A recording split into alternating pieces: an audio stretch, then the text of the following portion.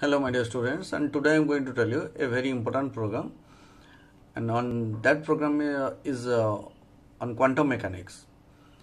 Basically I am dealing with Schrodinger equation in an infinite well potential, and we will do without differential equation. Okay, so we have to plot the graph of psi of x, that means wave function.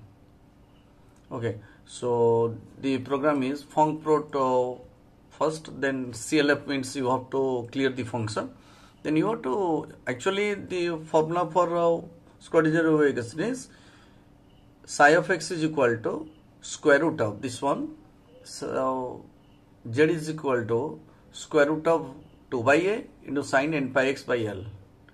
This is the Schrodinger equation. Psi of x is equal to root over of 2 by a into sine n pi x by a, and I am giving a is equal to 6.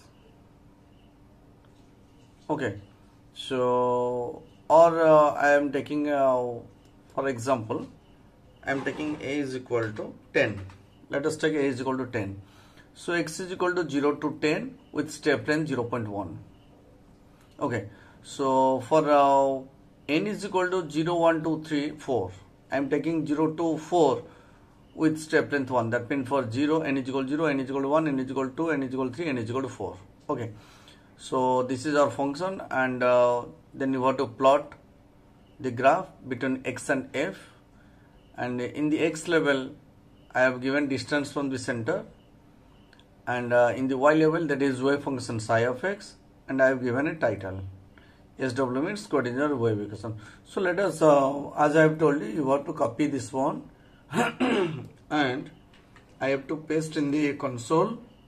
So let us paste in the console.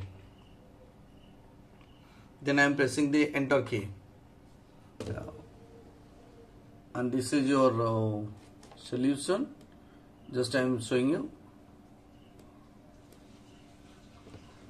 this one. This one is the graph.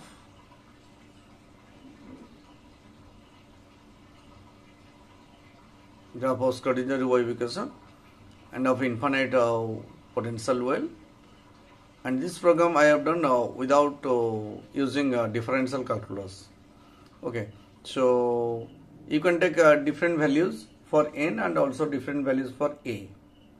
Okay, so this is all about Schrodinger equation for infinite well potential. Okay, thank you.